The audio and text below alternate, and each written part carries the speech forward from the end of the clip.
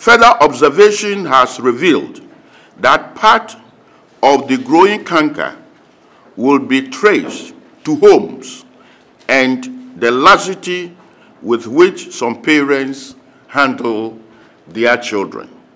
We note with trepidation the deepening exposure of our children to the electronic media, mobile phones, and other gadgets that introduce them to these unacceptable practices. Our society appears to be too relaxed, allowing young people to accept anything and direction these media present.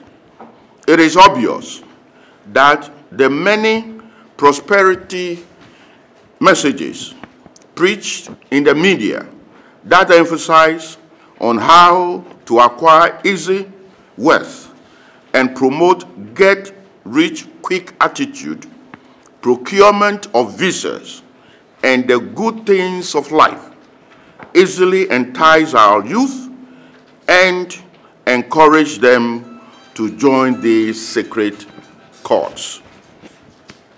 The General Assembly of the Presbyterian Church of Ghana is deeply worried over these developments and would therefore propose the following antidote.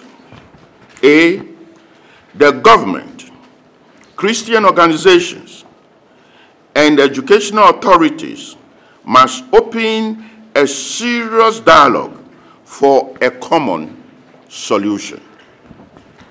B, faith-based institutions must consider drawing a serious code of ethics and practices that will serve as a way of curbing religious excesses and ensuring strong commitment to positive practices.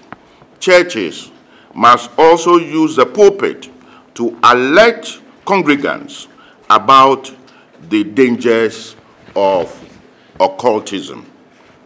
And C, society must develop a system that acknowledges and rewards hard work and shun mediocrity.